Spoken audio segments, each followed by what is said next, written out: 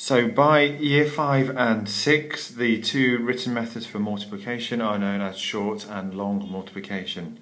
With short multiplication, we are multiplying a 3-digit number by a single digit number, in this case 243 multiplied by 6.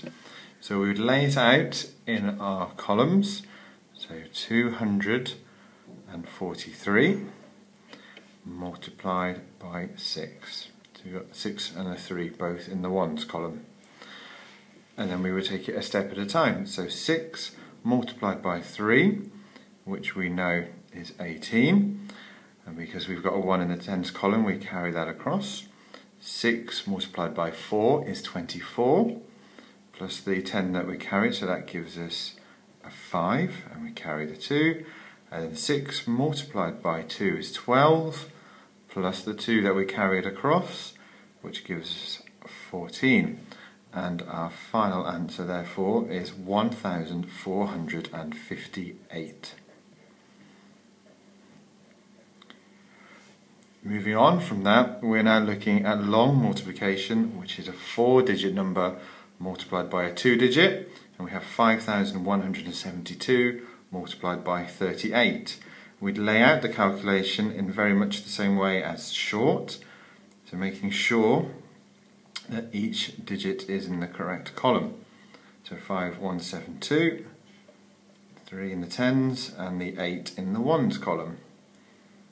And making sure we put the correct symbol as well.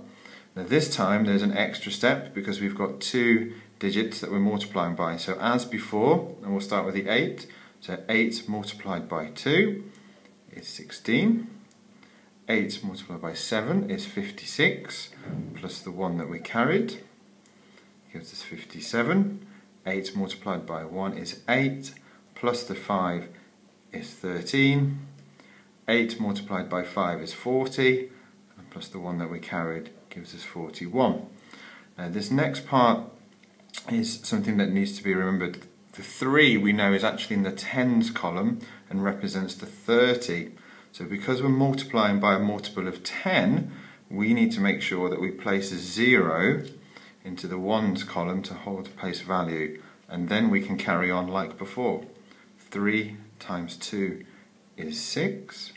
3 times 7 is 21. 3 times 1 is 3, plus the 2 we carried gives us 5. 3 times 5 is 15. Okay, then the final stage of the calculation just requires us to add together the two numbers we've got so far. So 6 plus 0 is 6. 7 plus 6 we know is 13, carry the 1. 3 plus 1 is 4, plus the 1 we carried is 5. 5 plus 1 is 6. That nice and clear. 4 plus 5 is 9, and then the 1 on the end. So our final answer then is 196,536.